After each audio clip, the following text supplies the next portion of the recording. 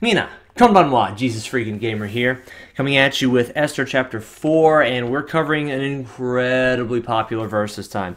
I don't normally sway towards the popular verses, I just kind of sway towards whatever, usually whatever just really hits me in a chapter, but this verse, it hits me a lot. I really love this verse. So this time I'm going to go for the more popular verse, the more popular approach. So hopefully that doesn't turn anybody off or turn anyone away. It really is a solid story with a solid verse. So Haman's gone nuts and he said, "Death to all Jews." PewDiePie. And I'm not comparing PewDiePie to Haman, even though they both said death to all Jews. Anyway, good gosh, I did not mean to segue into that. So Esther and Mordecai are communicating through a guy called Hathach, because Mordecai can't just walk into the queen's chamber, for obvious reasons. In fact, he can't even walk into the king's court because he is wearing sackcloth. That's mentioned back in verse 2. So they're talking to each other back and forth between Hathach, I'm pretty sure he was a eunuch, and so Mordecai's like, "Hey, Esther, talk to the king. Tell him this is crazy. Death to all Jews is a bad idea."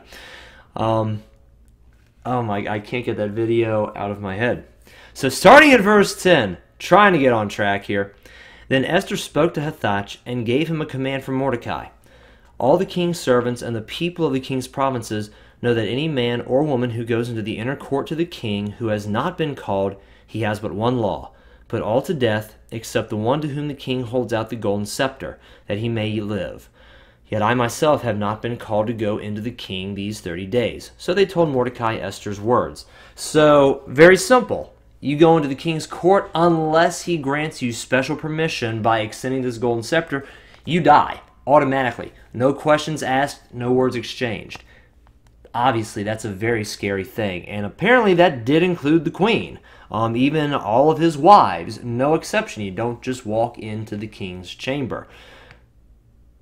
My gosh, I'm just like, I think about some of the bad relationships that I've heard of here in America. I've never heard of anything like, "Woman, you come near me when I have not beckoned to you, and you will die." I mean, that is such another level altogether. So, very scary. Probably king's decorum and whatnot. Still pretty ridiculous that the queen's not an exception and his wives aren't exceptions. Anyway, their culture, their time. Verse 13, "And Mordecai told them to answer Esther, 'Do not think in your heart that you will escape in the king's palace any more than all the other Jews. For if you remain completely silent at this time, relief and deliverance will arise for the Jews from another place, but you and your father's house will perish. Yet who knows whether you have come to the kingdom for such a time as this.'" For such a time as this. That is an incredibly popular catchphrase in the church among Christians, and it comes from an amazing story, which is pretty much made famous by Esther's reply. Verse 15, "Then Esther told him to reply to Mordecai, 'Go, gather all the Jews who are present in Shushan and fast for me. Neither eat nor drink for 3 days, night or day. My maids and I will fast likewise, and so I will go to the king, which is against the law. And if I perish, I perish.'" So she's willing to risk it all to do what's right. I don't think that really needs any further commentary. Yeah, Esther was an amazing woman. And Mordecai's words came across really harshly, but he's right. You can't escape God's judgment by taking the easy way out. And God will protect his people one way or the other. Even if you don't do what you should and the church has to suffer for it, and some people, end up getting sidetracked, backsliding, or even perishing. Ultimately, the church will prevail. God will prevail. He'll save his people, and he'll punish the people who didn't do right at the time they should have done it. And the only answer really is the scary answer: to risk it all for such a time as this.